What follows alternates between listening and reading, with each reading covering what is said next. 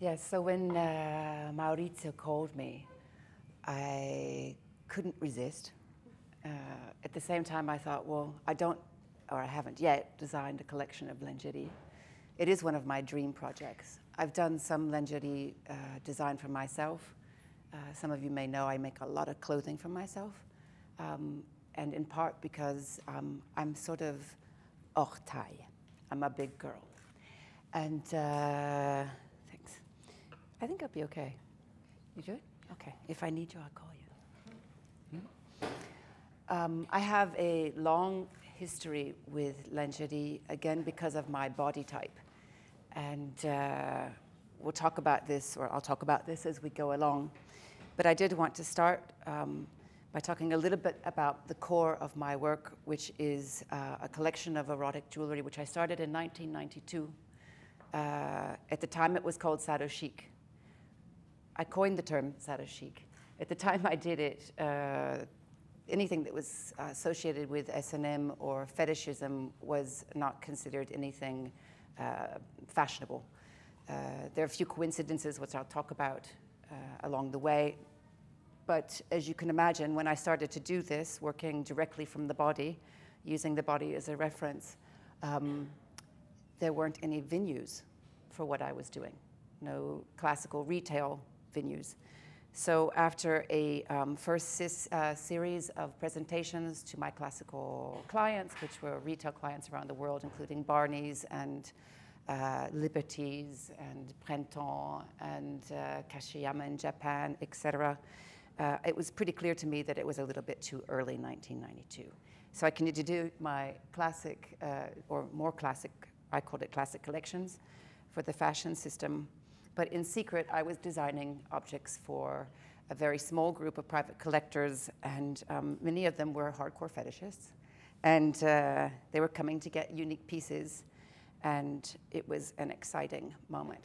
Again, by the time I was 13, I was a fully formed woman with a 34 double D obligation, whereas lots of your girlfriends at the age of 13 could opt out on bras if they liked. I couldn't. And I have actually a precedence with lingerie, which is kind of interesting because it starts when I'm 7 years old. And I was going to a school where every season, every year, there was a nurse that would come to the school and they would have us bend over and expose our spinal cords in seek of scoliosis. Well, I happened to be diagnosed at the age of 7 with acute scoliosis, which is where the curvature of the spine goes in the wrong direction. And I was diagnosed and immediately fitted with a medical corset. And it was kind of interesting, this medical corset. I mean, I didn't really understand what was going on, but it was pink, and I felt straight in it, and I felt contained, and I felt kind of good in it. And they sent me home with a letter to my father that said, your daughter needs to be corseted medically.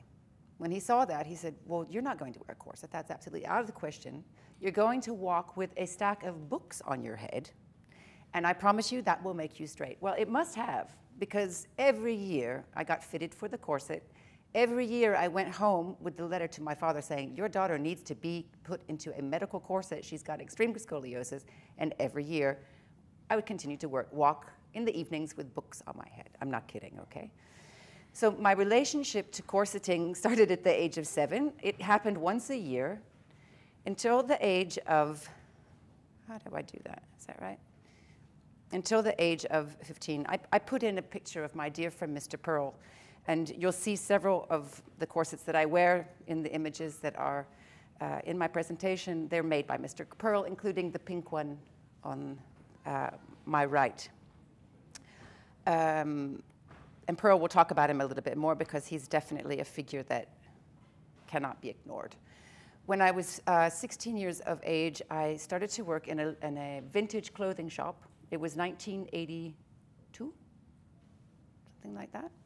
And there was an enormous section of this vintage clothing store that was dedicated to lingerie. And I started to become fascinated by that section of the shop. And not only because it was pretty, but also because when I would put myself into the vintage bras, I felt comfortable. And I felt as if finally I'd found the lingerie that I couldn't find in the shops. I also was fascinated by the fact that it would shape me. And as you were talking, Françoise, about the return of shapewear, I fell in love with girdles. And in fact, girdles became the mainstay of my wardrobe. And I was told a couple of times in high school to please go home and get dressed. But when I could, it was girdles and stockings and silhouette. I was fascinated by the fact, in fact, if we look at the center image, I understood that that was an ideal silhouette, this tiny little waist, and I figured out how it was to be done, and it was corseting and girdles. And I was full-fledged and fully fitted by the time I was 16 and a half. I loved nylon stockings, and I would do anything to get into yard sales, attic sales, any sort of source of stockings, particularly nylons, which are hard to find. I still have some good finds here in Paris, thank goodness. And I collect nylons still today. Alongside of this fascination with the fetish undergarments, which became my outerwear, I also became fascinated with, of course, shoes. And I think that when we speak of lingerie, we speak of shoes, we speak of certain garments, corseting. Something's happening in the body. I'm fascinated by what happens in the body when we slide into something, whether it be a shoe or a corset or a piece of my jewelry, because there's a lot of crossovers I find in the world of lingerie and in what I do with metalwork. But shoes have the same effect. If I'm corseted, then the way that I move through space is very different than if I'm wearing a jogging suit and tennis shoes. Same thing for heels. I put on a heel, and suddenly it's like I'm called to attention. I'm called to presence. And at a very young age, I understood also that the effect that was having on me was also having an effect on the people around me. So if I'm going to be the strong, liberated woman, listen, we still got some work to do. I need to wear a little bit of heel. If I come in frumpy tennis shoes, I'm not going to get my job done somehow. No? So I understood really early on that the way that I was clothed or fitted or maintained was also going to affect the way I move through space and relate with myself and others. For me, one of the most important things about lingerie is comfort, though. It has to be comfortable and pretty, and this is where the challenge of the industry is. The same time that I was doing research and sometimes doing buying for this vintage clothing store, which also had a section of English leather and S&M gear and very sexy shoes. It was the time of Nana. It was the beginning of the 80s, and what we called fuck-me boots. They had a big selection of them. And I was shopping for the shop in the vintage places like Salvation Army and, again, yard sales and things like that. And I came across a stock of Bizarre magazine. And this little magazine, which is a teeny little illegal magazine from the 1950s, was founded by a man named John Willey. And I think that John Willey, well, he was obviously a full-blown fetishist. In fact, he got kicked out of the National Army and ended up leaving England and moving to New York in the 50s, which is where he actually did Bizarre, because the generals in the army did not like the choice of his wife, who was a bit of a pinup. And he illustrated fashion articles, lingerie, and garments which we now associate with fetishism in such a way that sometimes you might even say that, that it was Christian Louboutin, for example, in the bottom, or Chantal.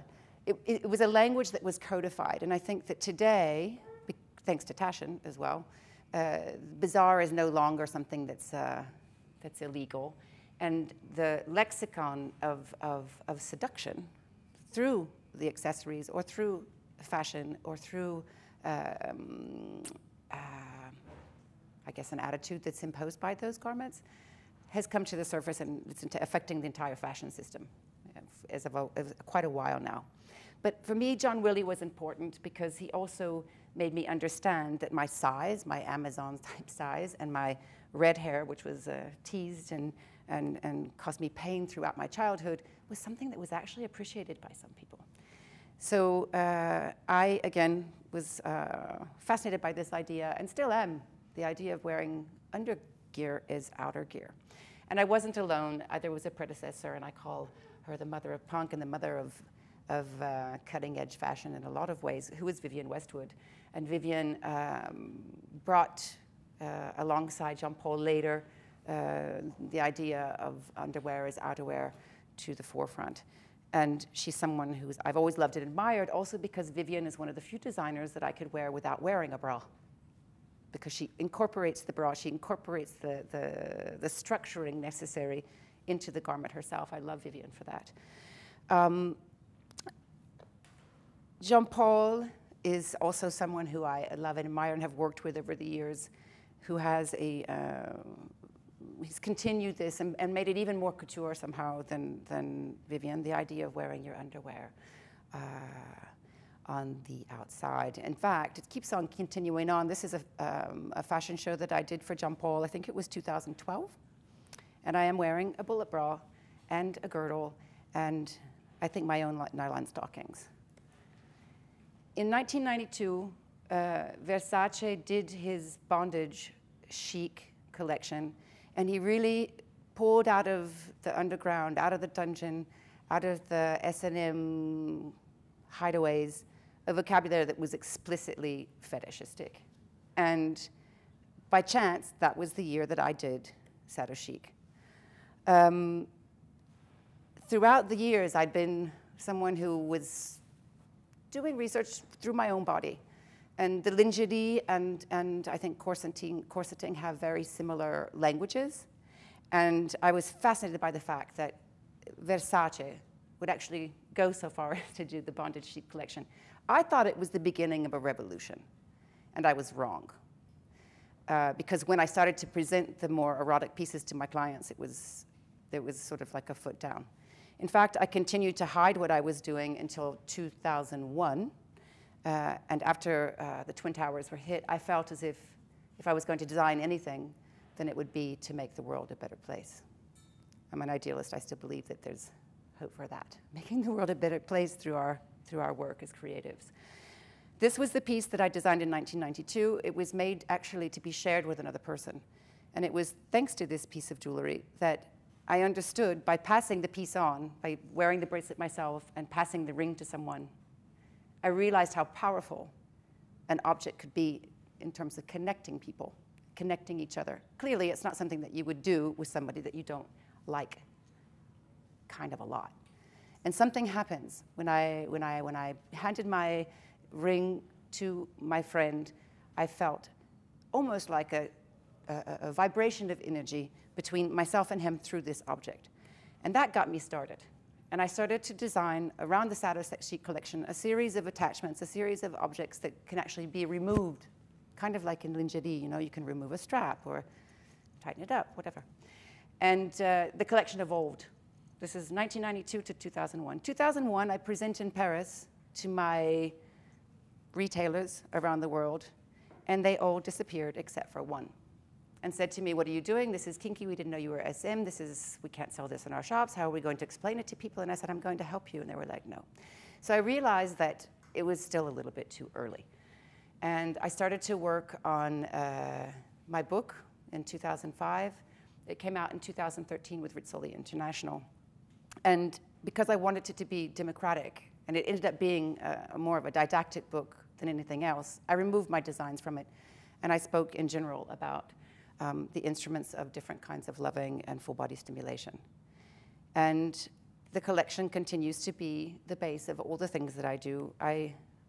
This is a second skin. Francois, you mentioned second skins in your, these are my second skins, and they're actually built on the body as if lingerie would be built. It has no clasps or closures because it's actually the musculature of the hand or the feet or whatever part of the body is being dressed that holds it in place. And I did a series of these. Sometimes my jewelry breaks the barriers of the actual size of what you'd expect a piece of jewelry to be, and it can almost act like lingerie. It can go to bed with you, it can dress you, you're dressed but undressed, no? which is, I think, one of the wonderful things about lingerie. The closest thing that I've come yet to designing in lingerie, in the world of lingerie, is the body chain, which is a slip and an upper part which can be connected together in sterling silver or 18-karat gold. And this is actually an image of it on a mannequin that I made of my friend Dita Von Teese, who I think is doing very interesting things in terms of vintage revival and making lingerie for women who are shapely, and which has always been, again, a problem for me. I'm bigger than the norm, and it's not always easy to find things that fit properly. And Dita's done a wonderful job of reviving an image of woman in her full force. The mannequin in leather is, again, I body cast Dita. She was corseted by Pearl, and she said always to me, Betony, that was the most hardcore thing I'd ever done in my life.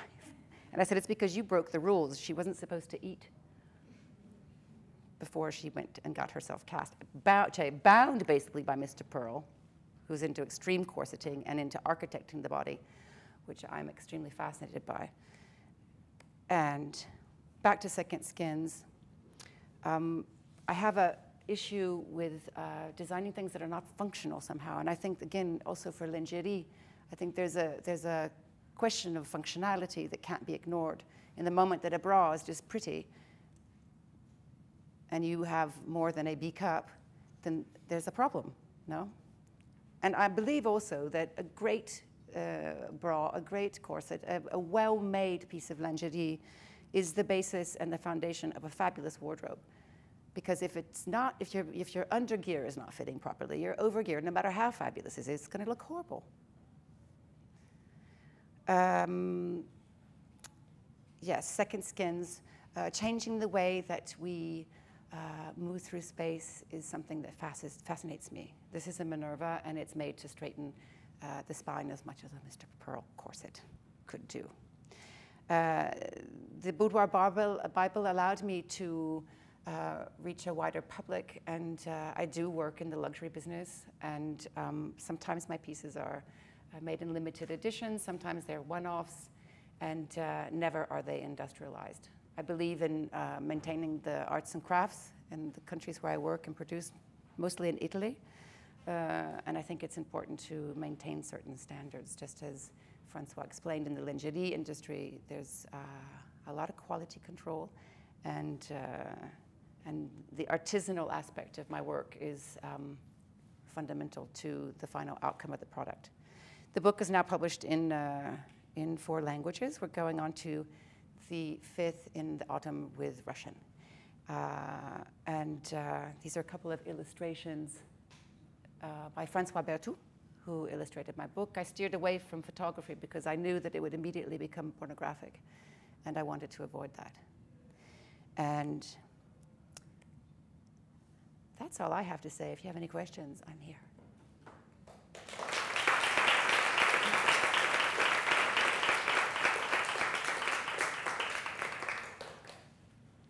Are there any questions?